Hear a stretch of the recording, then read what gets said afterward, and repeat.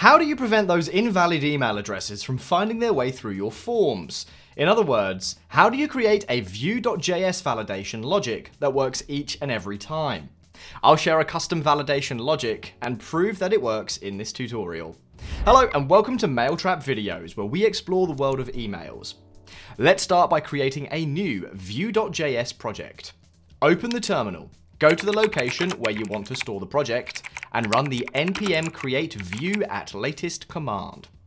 Give it a name and use the default values for installation. Open the recently created project to install the dependencies. Run the npm install command. Follow it up with the npm run dev command to ensure everything is working.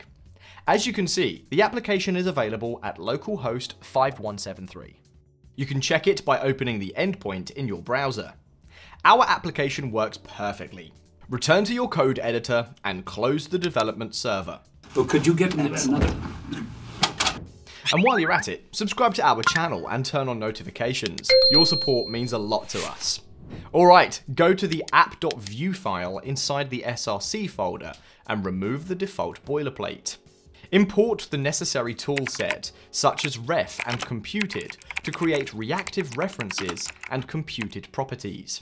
Add the email and touched reactive references to store the email, and track if the email input has been interacted with, respectively.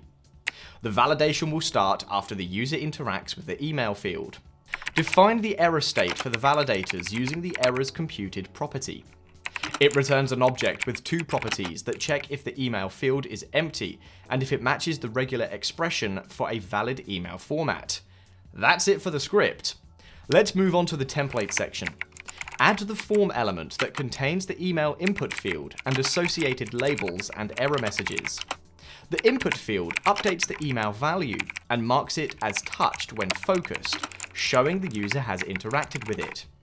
Then define the error messages that will be displayed once the user interacts with the email field. Email is required error will be displayed if the user touches the field but doesn't enter an email. Please provide a valid email address error will be displayed if they enter an invalid email address. At this point, you can define the basic style to make the form a bit more appealing.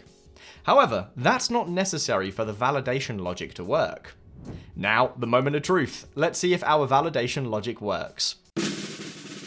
Run the npm run dev command to start the development server and go to localhost.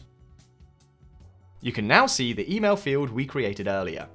As we click on it, the email is required error appears. Once we start typing, we see the please provide a valid email address error until we finish entering the valid email address. There you go. This was a simple example of email field validation in vue.js.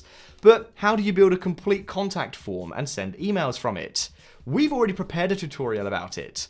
Check that one out to send emails from the vue.js contact form right away, and I'll see you there.